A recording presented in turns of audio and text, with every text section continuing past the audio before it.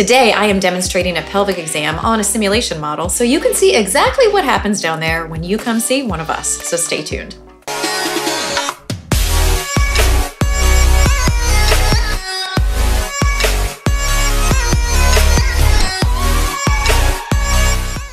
Hey everyone, welcome back to my channel. I'm Dr. Jennifer Lincoln, board certified OBGYN, and on this channel, I am the health class you wish you had in high school. Today, I'm talking about pelvic exams, why you might need one, why you might not need one, and I'm just gonna show you what one is like on a model so you can understand when you come to see us what's happening, because so many of us have no idea what's happening down there.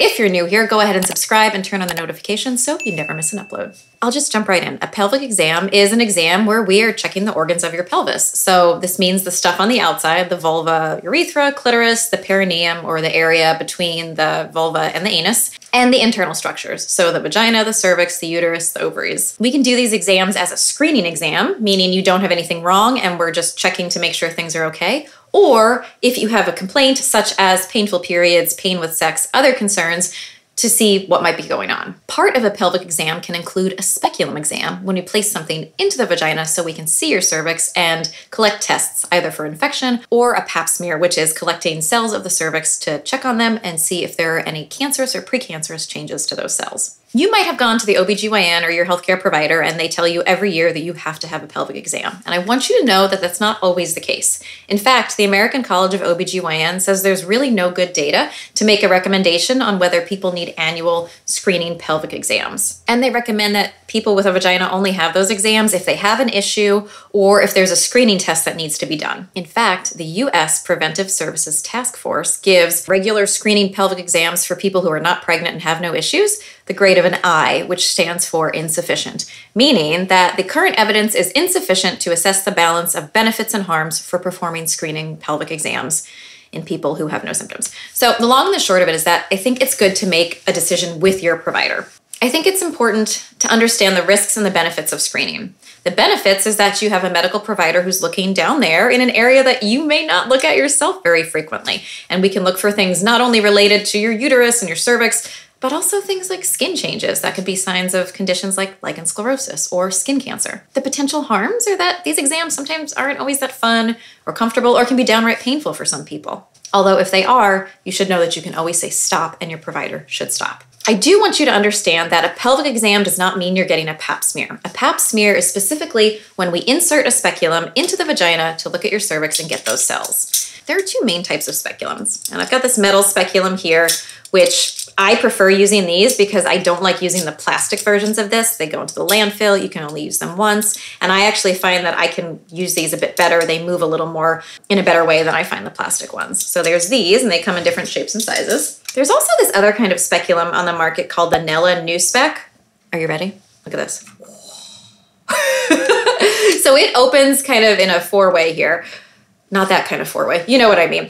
But the purpose is that these little arms that go out laterally or on the side help to open the vagina kind of in a whole circle as opposed to just the top and the bottom. And the top and the bottom is actually thinner than what you would find in most of the smallest metal or what we call Pedersen speculums. I have used this before. I don't love it in terms of visualization, but I know other OBGYNs who do. And if I had a patient where I had access to all these kinds and they wanted this, I would absolutely be happy to use it.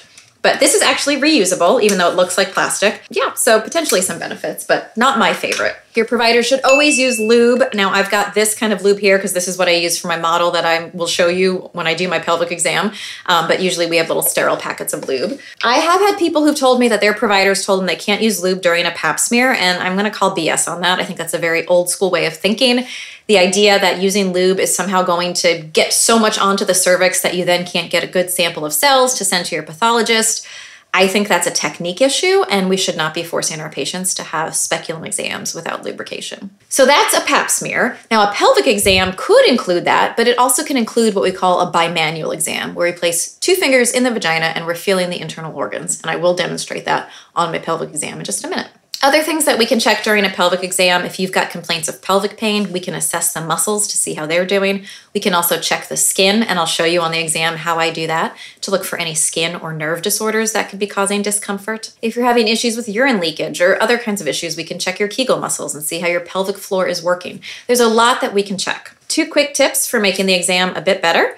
Number 1, pee beforehand, empty your bladder, because when we put anything in the vagina, it can give you that sensation that you need to pee. And number 2, if you don't know what's going on down there and you want to know more, ask for a mirror.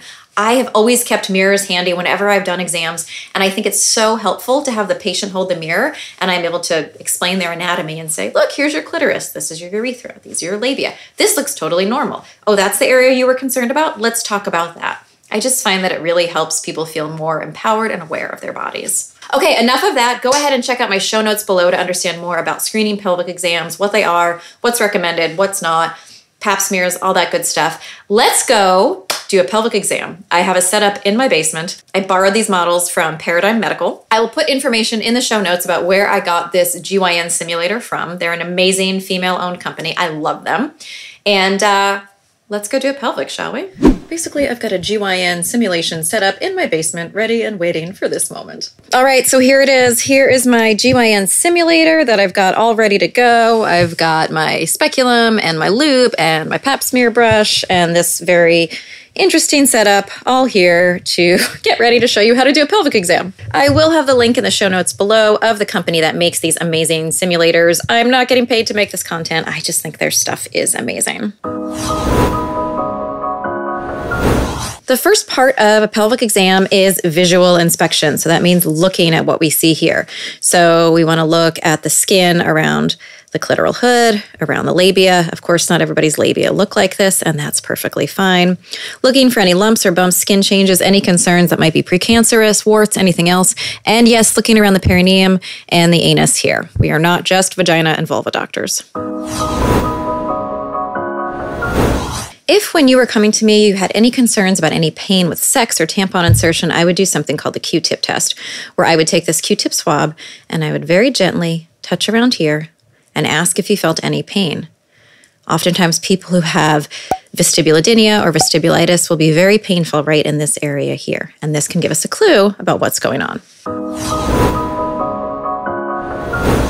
Next up, the speculum exam. So I've got a metal speculum here with a light that's inside there so that you can see. Speculums can be either metal or plastic, and quite frankly, I prefer metal ones because they are more environmentally friendly and they basically function in the same way. So we always use lube. And again, of course, I would have gloves on if this was a real patient, but I don't have gloves here. So let's go ahead and do this. So what we do when we are doing a speculum exam is we want to be able to see the cervix, collect test for infection, or for a pap smear. So always we talk and I say, you're about to feel my touch. If anything's painful or comfortable, let me know and I'll stop. I use my top 2 fingers here to spread the labia, and then I place the speculum this way, avoiding the urethra, which could be exquisitely painful. Going ahead and placing the speculum in. Only as far as it needs to go, only opening it as far as it needs to go in order to see the cervix, which I can see.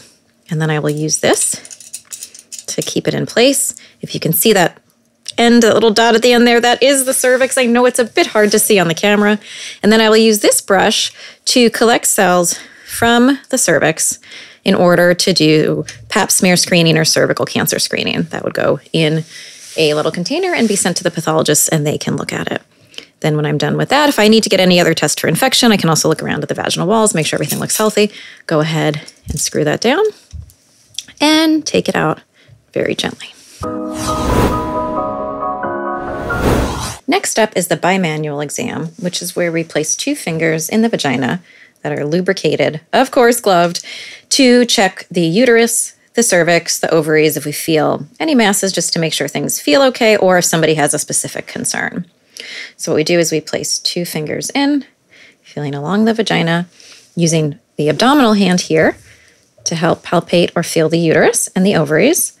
And with my vaginal or my internal hand, I am able to sweep and see if I can feel the ovaries, feel the uterine size, feel which way it's facing, and be done. If somebody does come in with a complaint of pain with sex or pelvic pain, it's also very important that I check the muscles. So placing 1 finger here and going around circumferentially, feeling the pelvic floor muscles just feel if they feel painful or tight, and asking my patient at each point, is this uncomfortable or painful?